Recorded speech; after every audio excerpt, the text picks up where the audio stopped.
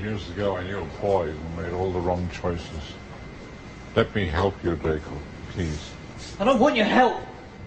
Don't you see that I have to do this? I have to. Say it again, Draco, but out loud this time.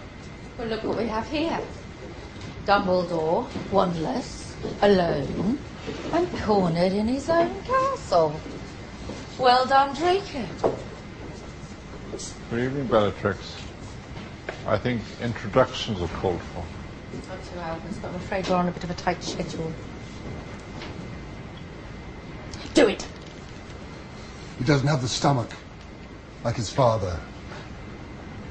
Let me finish him in my own way. No, the Dark Lord was clear. The boys to do it.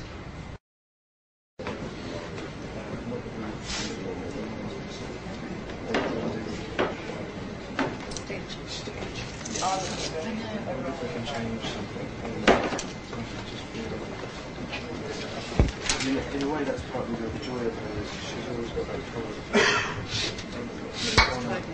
that